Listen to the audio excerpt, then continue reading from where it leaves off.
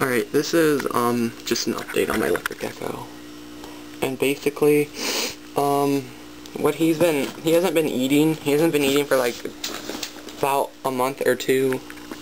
So, he kind of just started, he didn't really eat anything yet. He's kind of like, playing around with the food I give him. He's like, putting it in his mouth, but he's not like eating it.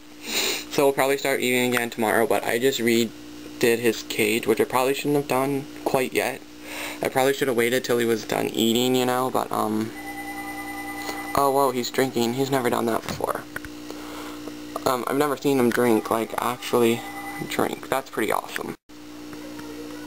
So he's drinking some more. I just switched it to macro, because I thought it would be cool. Yeah, look at him.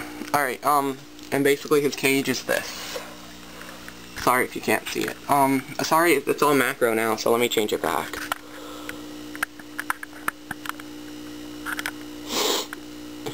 He looks really cool. I'm just gonna keep it on macro. I haven't gotten that many good video of him, so that's pretty awesome that I just recorded him drinking, but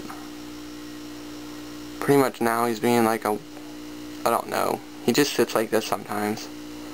Look at him. That's pretty sweet. I don't know. I've never caught him drinking on camera before, so... Oh, is he gonna get some more? Oh, that's crazy. I don't know. He's looking in his eyes. That is pretty awesome. This is like the best footage I've got of him for a long time.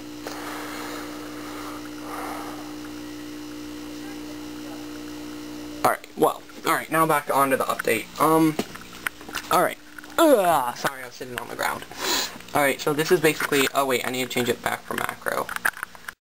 Alright, this is his cage. I just changed it. His substrate is, paper towel, not paper towel. There's paper towel underneath, you can see that kind of, see. But this is, brown paper bag, and I just flipped it over, and I thought it looked more natural. Because before when I was just using paper towel, he was scraping it up and eating it when he was on his month not eating.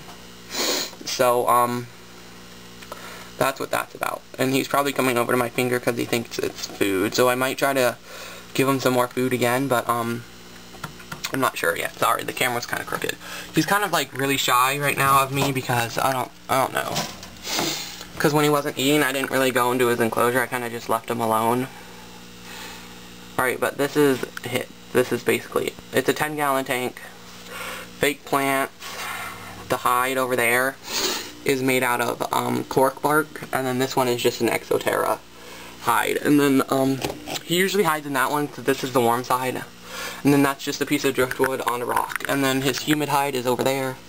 Just a paper towel and a plastic food container. I want to get I want to like make something. I want to like cover it with, I don't know, something that looks more natural, because then it'll blend in to this tank better. I really like this cage right now. I haven't really made it look this pretty. I haven't made it look this way, natural-ish, for a while, since I've been using like white substrate, and it doesn't look that good. It's kind of like washed out, and it's probably making him a little bit more insecure. So I hope this makes him feel like a little bit more secure, and you know, all that stuff. And I'm feeding him mealworms. I tried crickets when he went off eating. Crickets, did I say that right? But I tried crickets when he went off eating, and he didn't want those either, so I have a feeling that my room just dropped a little bit lower in temperature. Sorry, my room is a mess, but look at this. Oh, that's awesome, isn't it? Records. Boom.